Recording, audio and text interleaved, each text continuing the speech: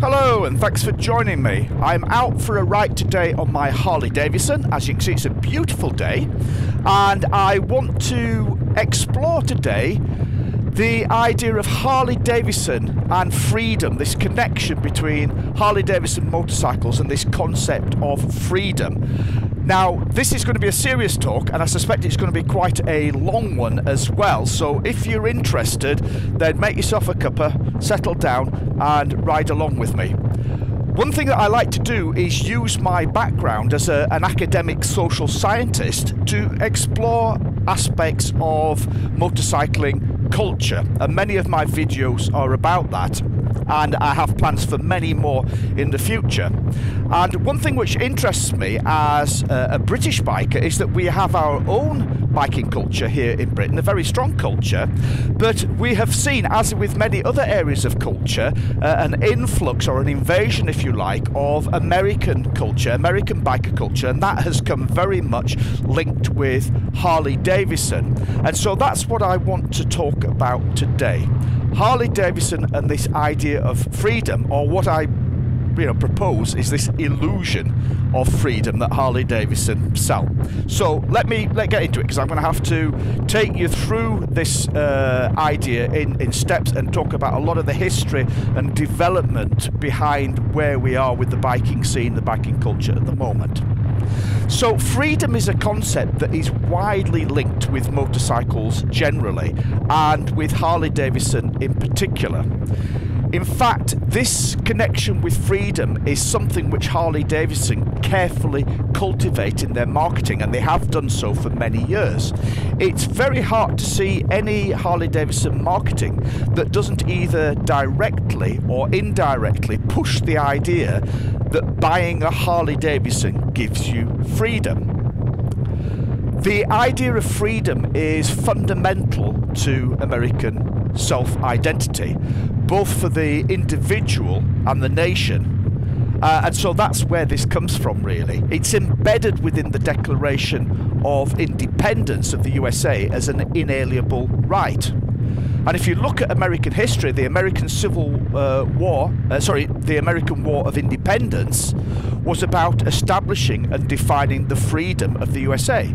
Freedom from Britain in particular.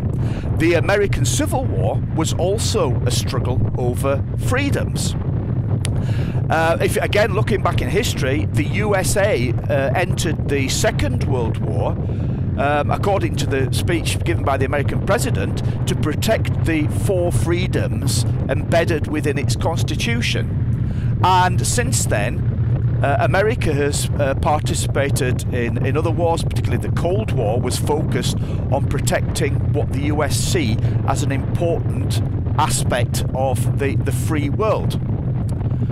The 1960s civil rights movement was about expanding freedom to all, regardless of race or creed. So in that very sort of short-potted history, what I'm trying to point out is that the USA is, in short, the land of freedom. Nowhere is this mantra of freedom taken up and chanted with more fervour than among bikers. Harley-Davidson has built over 100 years of marketing on the notion that the motorcycle is the ultimate freedom machine. Just about every Harley-Davidson advertising campaign ever run has played around with some permutation around this idea of associating motorcycles with this American value of freedom. And the American biker image plays perfectly to the American ideal of the rugged, independent, self-sufficient individual who embodies this great American dream. The motorcycle is an iron horse. It's the romance-laden transport of the modern-day cowboy. Throw your leg over a Harley-Davidson and you become John Wayne or Clint Eastwood. And so the argument that I'm putting forward today is that this is in fact an illusion. It's false. It's simply marketing hype. The reality is that the typical contemporary Harley rider is far from free. In fact, just the opposite. So when you buy a Harley-Davidson these days, you are buying into a very carefully cultivated commercial package. You're not achieving freedom. In fact, in most cases, you're achieving the absolute opposite. You're becoming even more deeply entrapped within the consumer-driven social compliance that bikers purport to be seeking freedom from.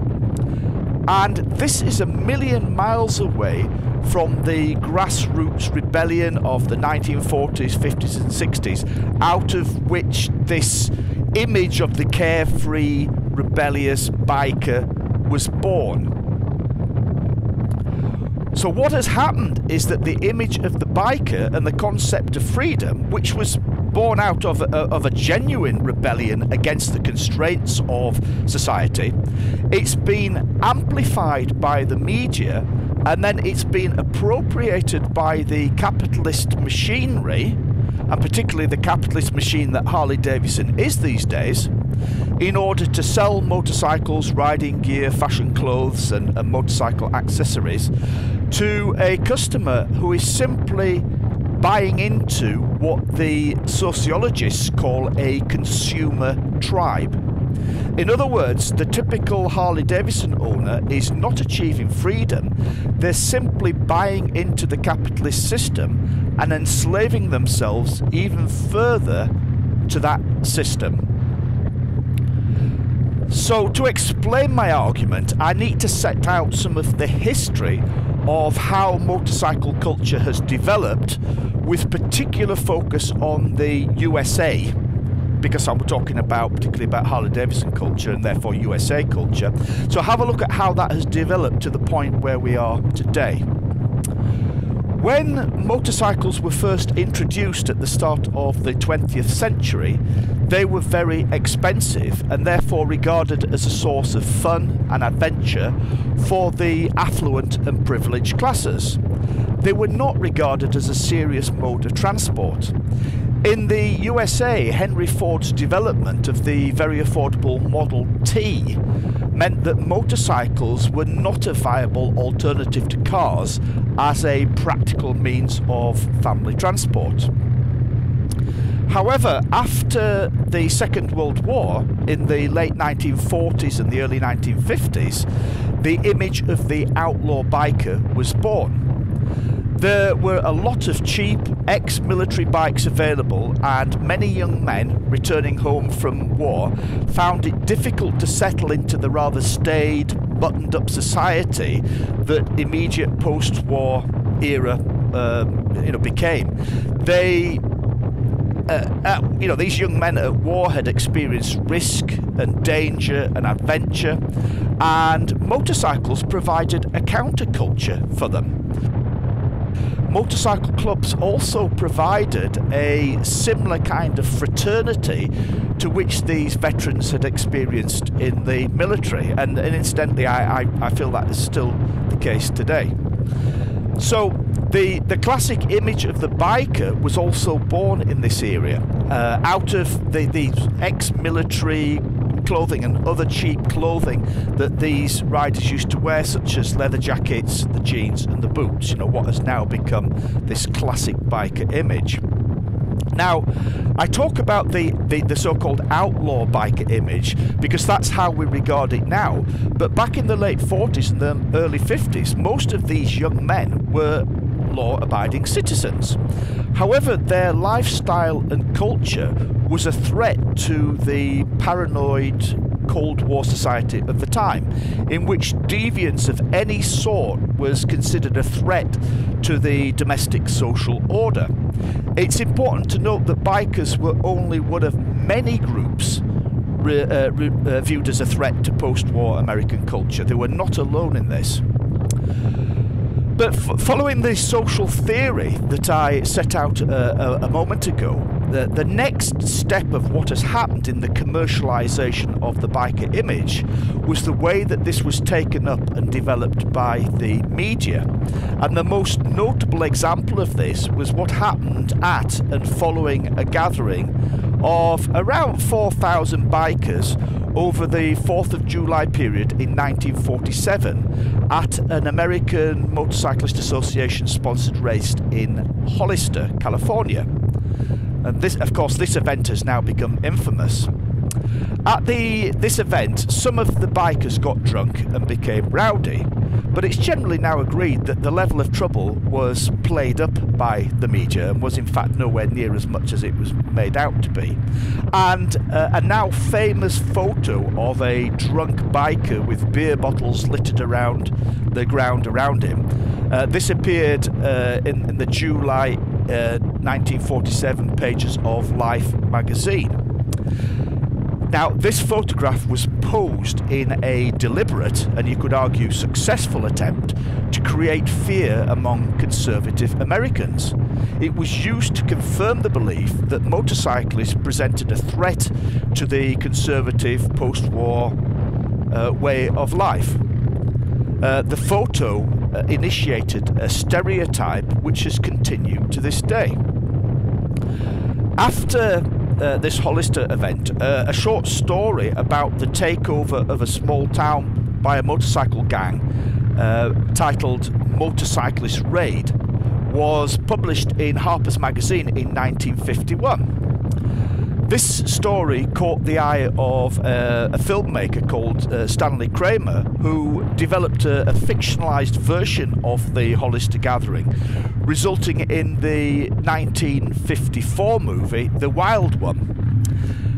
That film further confirmed the fears and stereotype that originated with the Life magazine photograph.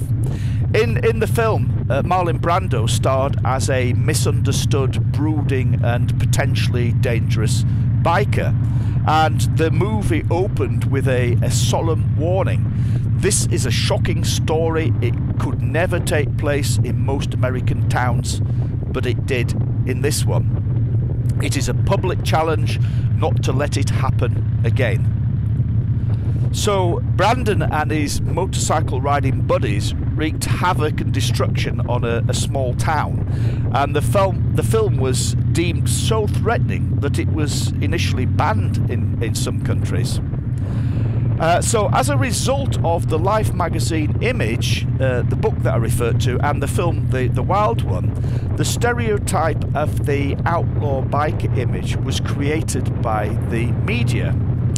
And this reputation was then enhanced by other less influential films of the era, such as, there was The Motorcycle Gang, that was released in 1957, Drag Strip Riot in 1958, and probably one that you will probably know, The Hot Angel in 1958. So by the end of the 1950s, the print and film media had successfully created an image of motorcyclists as dangerous deviants who were an unmitigated threat to social order and common decency.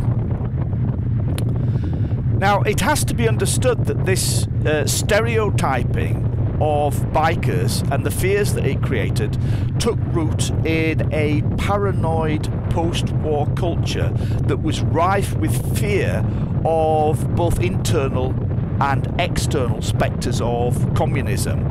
During this Cold War period, social and political conservatism was pervasive, and it was the dominant culture, and conformity to those standards was expected and encouraged. So those who did not subscribe were considered suspect, and motorcycle riders were deemed to be dangerous and non-conformist. The anti-communism of this era had two components. One focused on clearly defined international enemies of the United States, while the second focused less on national defense but more on the perceived internal decay of American morals and standards. And this was a more popularist war of ideas and ideology that was taking place within the USA. So one of the biggest impacts of the film The Wild One was how the leather jacket became a cultural icon that exemplified rebellion. The leather jacket in the wake of The Wild One became a reliable visual indicator that could be used to identify potential sources of trouble. And by the late 1960s, a generation of young people seeking ways to express their dissatisfaction with the conservative values of their parents often adopted the leather jacket. And in the 1970s and beyond, the stereotype associated with the jacket made its way into fashion consciousness of mainstream society, particularly mainstream American society, as an expression of real or imagined or faux rebellion. Also, the bad boy image of the biker was being amplified and distorted by the media. There was, of course, some truth behind this. The 1960s saw the rise of outlaw biker clubs such as the Hells Angels, and the negative press these groups got served to add to this image. Anyway, now back to the social theory. According to the social theorists, not only is the media involved in this cultural shaping, but also the government. So when the government began to show concerns about the activities and behaviour of motorcycle clubs such as the Hells Angels, the media jumped all over this, and the result was a reinforcement of the public image of bikers being, dangerous outlaws. In the mid-1960s, the government of California, where the Hells Angels gained much of their early notoriety, they got involved in an investigation into motorcycle clubs. The former president of the Hells Angels Oakland chapter, Sonny Barger, commented in his autobiography, if you've read it, about how the government declared war on bikers. California's Attorney General, was a chap called Thomas Lynch, asserted in 1965 that motorcycle gangs were comprised of, quote, unwashed thugs wreaking havoc on the highways of the state. So this government stance against motorcycle clubs and their members further advanced the biker image and contributed to the public's fascination with outlaw bikers and the Hells Angels in particular. And Hunter S. Thompson's best-selling book, Hells Angels, added to this negative image. Now, although many reacted to bikers with fear, for some, motorcycles became a source of fascination because they represented freedom and rebellion. So some people look maybe with a tinge of fear, but with a spot of envy, from within the constraints and norms of a very buttoned down society, at the freedom and the rebellion which bikers were experiencing. And it's interesting that there was a slight shift in this culture in the 1960s, and particularly in the late 1960s, during and after the Vietnam War, bikers took on a new image, and this is captured very well in the 1969 film Easy Rider. The film Easy Rider left an indelible mark on the consciousness of the baby boomer generation, many of whom identified with the characters played by Peter Fonda and Dennis Hopper. With this film, the unambiguous danger of the motorcycle gang member that was expressed in the 1950s and early 60s films was replaced with a slightly subtly different one, and it was the image of an uninhibited, peace-seeking, free-spirited rebellion that many members of the baby boomer generation found attractive. With non-violent hippies moving freely through the American landscape. And so among the young people of the time, I'm talking in the late 60s, early 70s, motorcycles became less associated with antisocial criminality and more with peaceful, carefree, rebellious abandon. Now, while the film didn't show the standard, you know, biker B-movie film formula, it portrayed motorcycle riders as a danger to the conservative values of mainstream America. And we saw this in the run-in which, you know, the characters have with the sort of the local rednecks, which you know, ends up in their ultimate demise in the film. But since the 1970s, motorcycling has achieved a cleaner, more social image. And this particularly has been achieved through the marketing efforts of businesses like Honda, who brought a whole new image to motorcycling.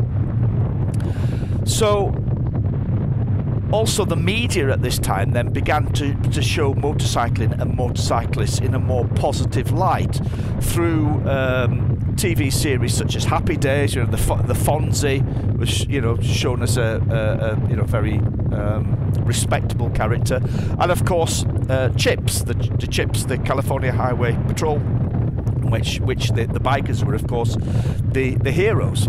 So these days, the biker image, and this is what I'm sort of bringing to, you know, how we've arrived at the current biker image. The current American Harley-Davidson biker image is something that is sold by Harley-Davidson, and it's sold as a lifestyle that anybody can buy into when they purchase a Harley-Davidson motorcycle, or even perhaps just a Harley-Davidson t-shirt. Most people these days who own and ride motorcycles are members of mainstream American society. This is precisely why genuine outlaw bikers call themselves 1%ers, because they represent only 1% of the motorcycling community. The rest, the other 99%, are simply buying into, if they do at all, and certainly not all bikers do, but those who do are buying into this carefully packaged image that is being sold to them.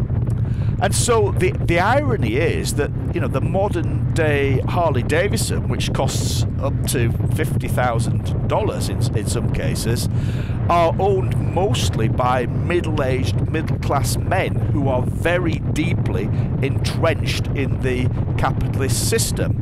Most buy their bikes on a finance package, the repayments of which keep them trapped within this capitalist social system. And so they simply pretend to be free and pretend to, you know, live this kind of outlaw biker type lifestyle for a few hours on a Sunday when they wheel their motorcycle out of the garage for a short ride. So my thesis of this talk then is that it is an illusion. Harley-Davidson are not selling freedom, they're selling an illusion of freedom. Now, you may argue there's nothing wrong with that, and I'm not arguing that there is anything wrong with it. I'm simply just trying to do a social analysis of the bike culture in which we live. So I do hope if you followed me this far, and I appreciate it's been a long video, I do hope you found that interesting and thought-provoking. Thanks very much for watching. Hopefully see you again next time. Ride safely. Bye-bye.